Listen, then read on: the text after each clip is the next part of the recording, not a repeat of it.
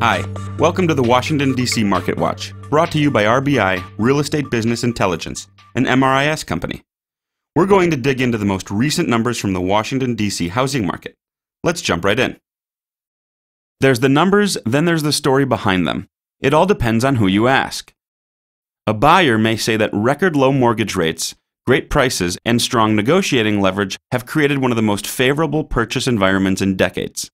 A seller might tell you that less competition and stronger demand means they can expect to see more of their asking price at the time of sale.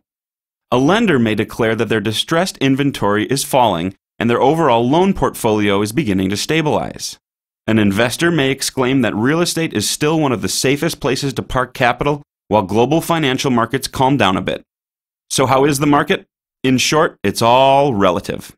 Let's see how much these viewpoints apply locally.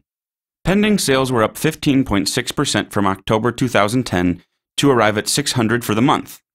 Historically high levels of housing affordability are still driving purchase demand along with favorable prices. But tough underwriting standards have prevented willing buyers from making their purchases. Gains in sales volumes combined with fewer new listings meant less active supply of homes on the market. Inventory levels were down 22.8% to 2,409 units.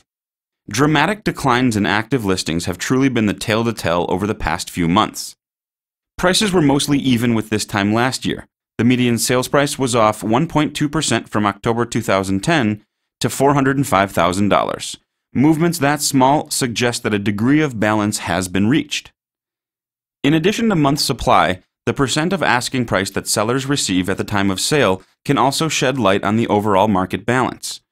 These days, sellers are seeing an average of 94.9% of their asking price, up slightly from the 94.7% they saw last October. Improvements in seller concessions combined with falling absorption rates and declining inventory could indicate a changing landscape. The spring 2012 market should be very telling. Recent reports from the broader economy have largely dispelled fears of a double-dip recession. An early third-quarter GDP reading showed 2.5% growth. Meanwhile, the national jobs picture, a major driver of housing demand and price support, has recently strengthened. An impatient White House has rolled out Phase 2 of HARP, or the Home Affordable Refinance Program, for Fannie and Freddie-backed mortgages. This should help a number of consumers as they begin writing the next chapter. That's the Washington, D.C. Market Watch for this month. Check back next month for the latest.